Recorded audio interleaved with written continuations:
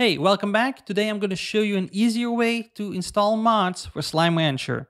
Now, first off, installing any mod however you want, this only works for PC. So as long as you actually bought the game through Epic Game Store, Steam, Game Pass, Windows Store, this basically all works the same. However, you can't install mods on game consoles, for example, like PlayStation, Switch, Xbox, Steam Deck, and so on. And this definitely doesn't work for any cracked versions. So basically, all these mods were actually created with the up-to-date version of Slime Rancher in mind. So this definitely won't work on any outdated or altered versions of Slime Rancher. Now, with that out of the way, let's just start immediately on how we are going to do this really easily. Now, Nexus mods basically holds like 99% of all mods out there for Slime Rancher. And basically, Nexus mods has their own launcher that actually can manage the mods for any game on their page for you, just from your PC. So we are going to be using third-party software. Now, if you don't want to use this, well, basically you can just do it as the manual way, and I explained that in the video that I will link to it in the description down below, right below the like button. But honestly, this is going to be an easier way for some people. I really like it, I use it, and it's completely safe. So let's just use this one in this video. Okay, so first off, we are going to go to nexusmods.com. There's going to be a link in the description down below. And you are just going to want to go get Vortex. Now, if you just go to nexusmods.com, you can just click mods and then get Vortex. But once again, I will have a link to this page in the description. So basically, click the download the latest version now. And in the file section, just download the file at the top described as one-clicker installer for Vortex manual download. Well, basically, the one-clicker installer is just going to automatically install it on your C drive. If you want to give it a very specific location, then you may want to get the other one.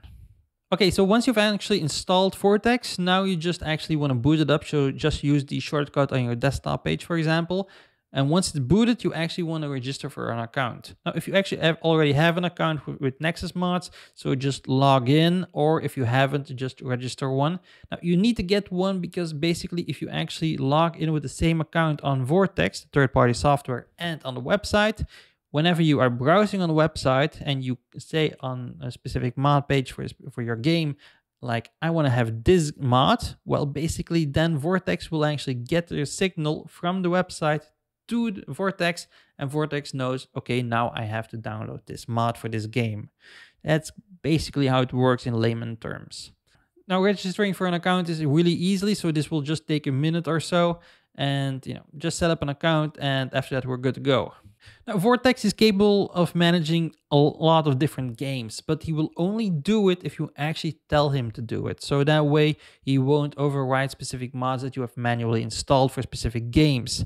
Now, in this version, we are just going to say to him, I want you to manage Slime Rancher. So what you just want to do is actually you are going to take a look at the sidebar, and there you can see the game section. So just click on that, scroll down the list. It's completely alphabetical, and we're going to look for Slime Rancher. Now, once you found it, click on it. Now, the thing with Vortex is he can automatically just immediately start managing games for you if you actually give him the permission.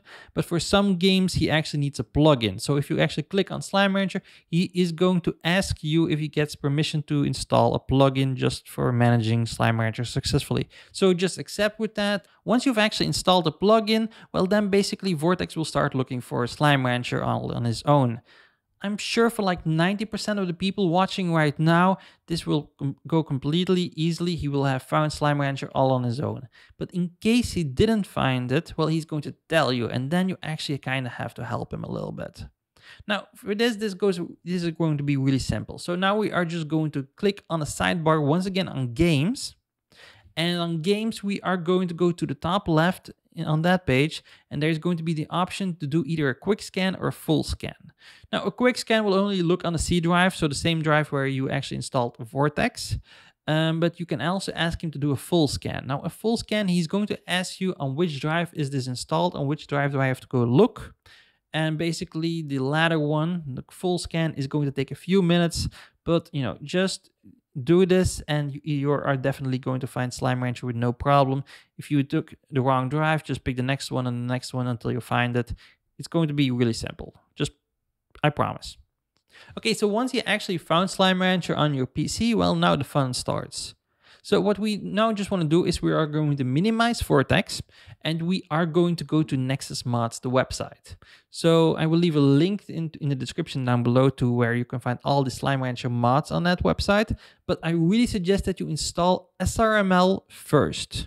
Now, basically, all mods for Slime Rancher require this specific mod. It's kind of a dependency. Now, every time you are going to download a mod, they are also going to immediately say, hey, dude, I really need this mod to function. So we are going to install this one together. And after that, you can just basically install all the mods in the same way. So just go to SRML, link in the description. And basically, you are going to see in the top right a button labeled Download Vortex.